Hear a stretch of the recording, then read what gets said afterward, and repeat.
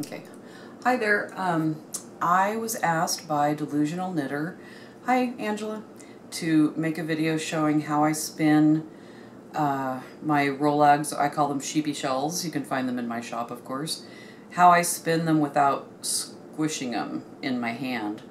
As you can see right here, this is kind of the secret. I let it hang out of my hand for the most part.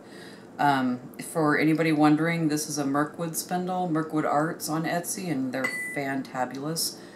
This is the Celatibor model, but they're all wonderful. Anyway, basically, as I'm spinning,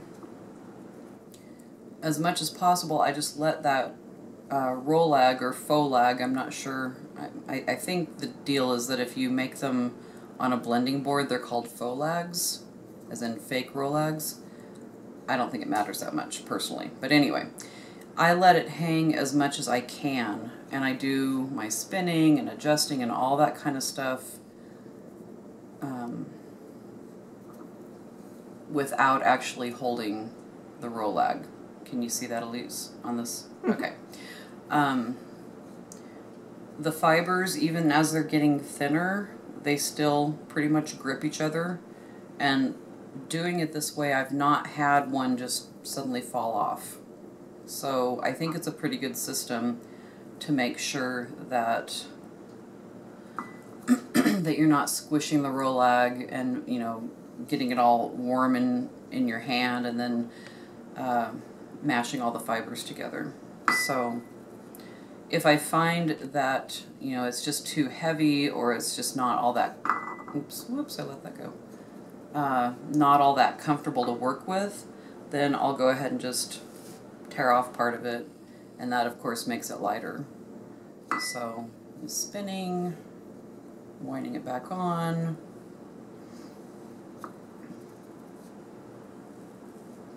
drawing it out, drawing it out some more. But as like I said, I think I've said it a bunch of times, so forgive me for repeating myself. As much as possible, I don't hold the Rolag in my hand at all.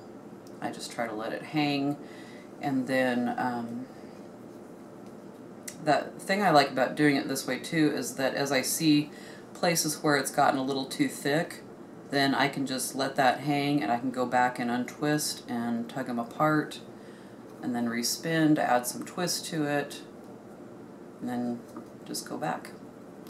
If I do have to hold it in my hand, I try to only use my pinky finger and just barely, I have hardly any grip at all on it. I think at no time am I actually holding onto it tightly like this. Okay, so, ooh, goodness, I keep doing that today. If you have any other questions, or if there's any other, if anybody else has questions, and if there's anything that you would like to see how I do it, you know, is maybe starting with a leader as opposed to just starting with the fluff, or anything else that somebody watching might have questions about with supported spinning, let me know, and my videographer Elise and I would be more than happy to do a video for you. All right, thank you. Bye.